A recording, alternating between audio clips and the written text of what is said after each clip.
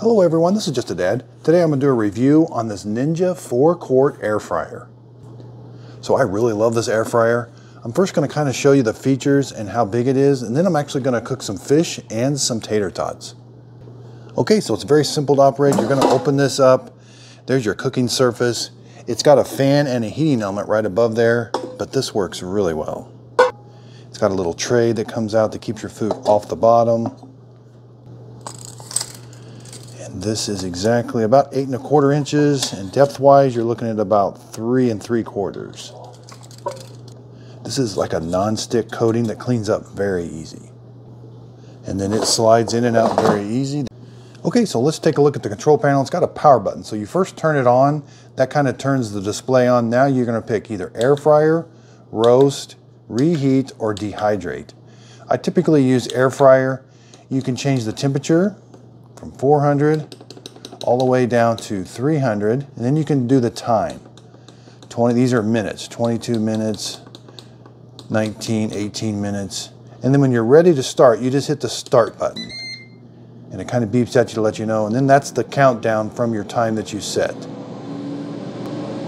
Now if you want to stop it, just hit pause, and that kind of pauses it. You can kind of open up and see what's going on. When you're all done, just hit the power button. Okay, so let's cook some golden crispy crowns. It's very simple. You're just going to open it up,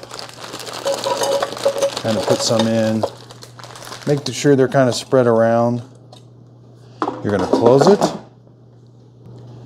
You're going to turn it on.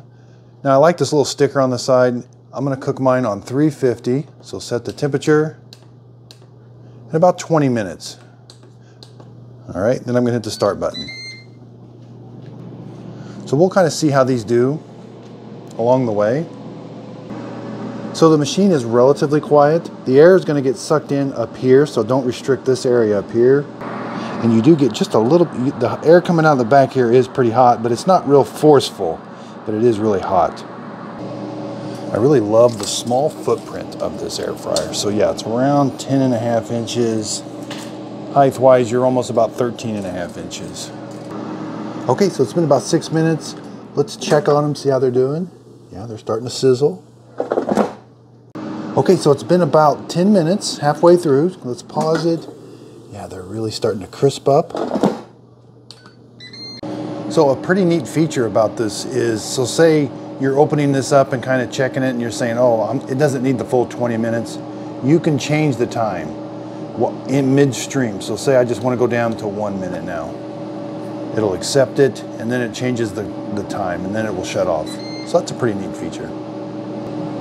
And I can do the same for the temperature too. I can turn the temperature up towards the end if I wanted to. Okay, so we're coming down here. We got 2 seconds left. Okay, so it's going to turn off. It's going to say the word end, and it kind of beeps at you a little bit. All right, so let's see. Yeah, these look really good and very simple to use. Cleanup's going to be very simple. This is very hot, so let it cool down for a little bit. Yeah, but these are exactly how I like them. A little crispy, but yet done perfectly. I love this air fryer. Okay, so cleanup was very simple. I rinsed it out, dried it off.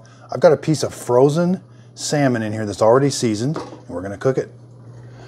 Okay, so let's slides in real easy. Let's turn it on. Let's do air fry. And again, I like the reference of this little sticker on the side. So 390. Let's do, it says 10 to 13 minutes. Let's do 13, and I can change it along the way. So I just hit start. Okay, so it's been about halfway through. I've got a temperature probe. Let's check the temperature of the salmon. So we're at a 115. We need to get that to about 145. Okay, so there's about 3 minutes left. Let's take a look. 140. 156. Yeah, I'd say it's done. Let's go ahead and hit stop. Okay, so let's take the fish out.